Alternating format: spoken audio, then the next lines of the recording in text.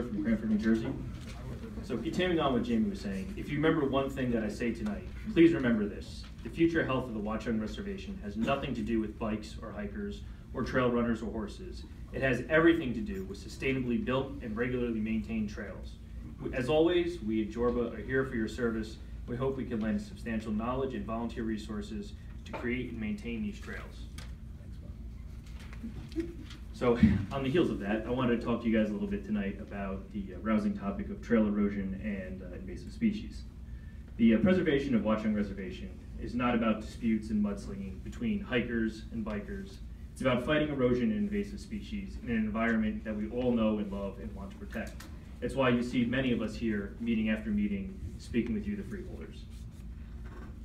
We all agree that we love the reservation, albeit slightly differently, but the key is we want to spend more time with our family and friends and children and pets out on the trail. The National Parks Conservation Association states, and I quote, "Although some mountain bikers may be reckless, speedy, and inconsiderate, every group does have its bad apples. The majority don't actually look that different from other trail users. They're parents with kids, conservationists who work with nonprofits, and volunteers who dictate entire weekends to restoring trails.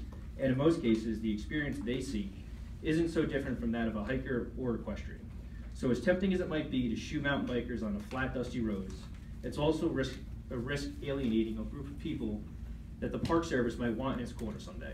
A group that understands what it takes to design safe, sustainable trails, a group that really stated to prove itself in the past couple years as a conservation partner. Currently, the Union County chapter of JORBA has over 100 interested and active volunteers for Watchung. JORBA has committed from the beginning to remove any invasive species found along the proposed mountain bike trails, both during construction as well as during any future proposed trail maintenance sessions. This is a practice that should be adopted by all trail stewards within Watchung Reservation. Within the reservation, the existing proliferation of invasive species cannot be contributed to mountain bikers, or hikers for that matter.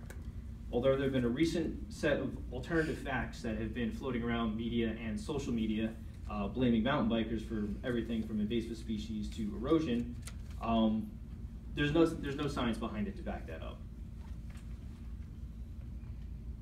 There are, however, studies that show invasive species are more likely to be spread by those trail users that go off trail into the undergrowth, especially off-leash dogs and horses, as they see stick to their fur.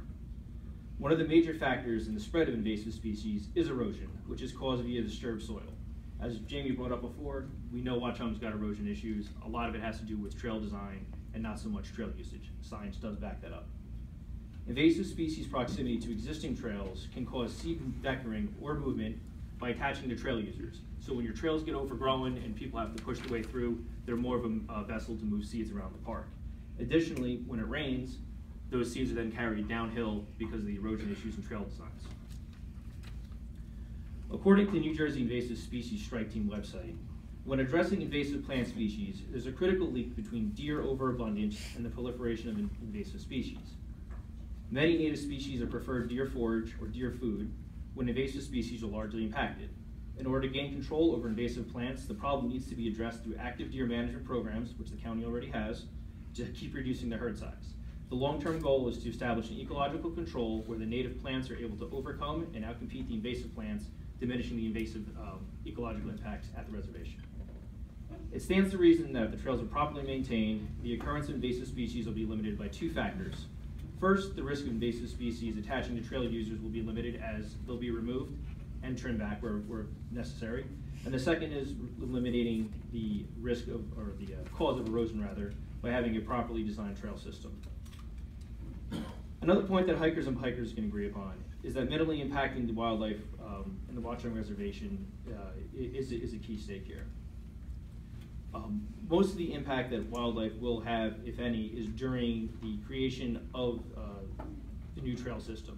But quite frankly, the generalization that new trails are going to eradicate species from Watchung Reservation is a bold assertion without any basis in fact. However, it has been scientifically proven that once established, trails have a negligible impact on wildlife. Again, these trails are the width of your handlebars, the width of my shoulders. We're not talking about paved roads. Thank you very much.